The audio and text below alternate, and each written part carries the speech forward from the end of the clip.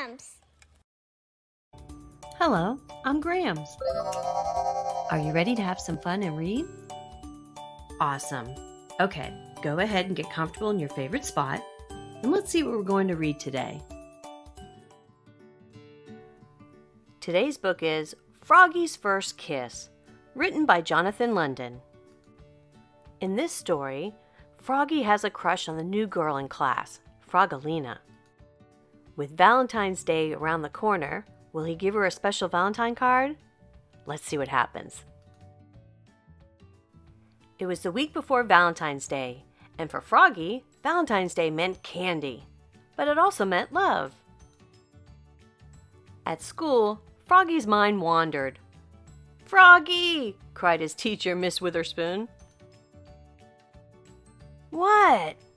"Kindly pay attention, dear." And that's when he saw the prettiest girl frog in the world, the new girl in class. Her name was Frogilina, and when she smiled at him, his insides got all soft and wiggly, like he'd had caterpillars for breakfast. "Froggy!" called his teacher. "What?" "Your eyes should be on your work, dear. It's not polite to stare." "Oops," said Froggy. At recess, Frogilina smiled at him through the monkey bars. He was hanging upside down, and when he saw her, he fell smack on his head. Bonk! At lunch, Frogilina sat beside him. She smiled and opened her lunchbox. "I have a treat for you, Froggy. Close your eyes." And she gave him a big, juicy apple. After lunch, Froggy and Frogilina played tetherball together. Frogilina wound up, socked the ball, and Froggy was so busy gazing into her eyes, the ball hit him in the head, boink, and knocked him down. At lunch the next day, Frogilina smiled and opened her lunchbox. "I have a goodie for you, Froggy. Close your eyes." And she gave him a cookie shaped like a heart. That afternoon, Froggy and his class made Valentines. They cut hearts out of paper, some big, some little, some red, some pink. And on just one, Froggy wrote, "I love you."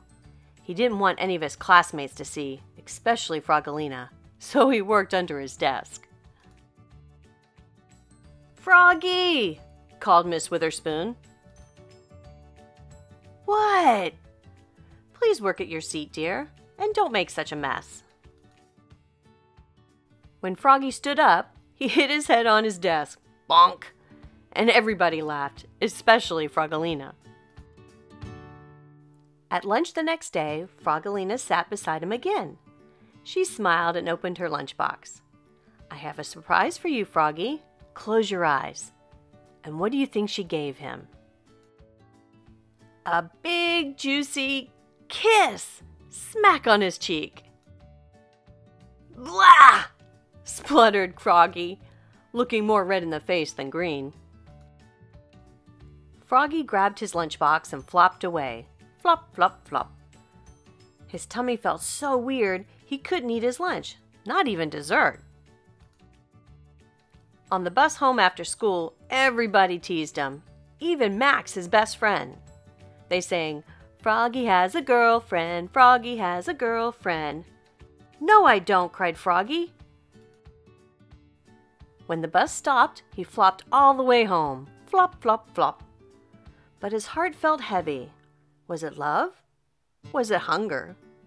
Was it his backpack filled with Valentine cards? "What did you do at school today, Froggy?" asked his mother.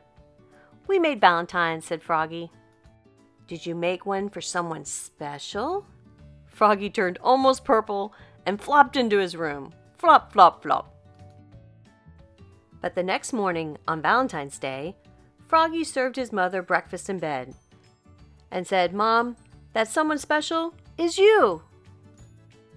And he gave his mother the big heart with the "I love you."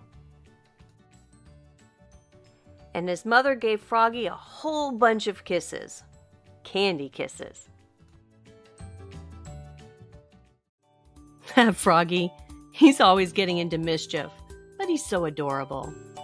And I love that his special someone was his mom. Do you have someone special? If yes, be sure to take a moment and show them what they mean to you. Thanks for spending time with me today.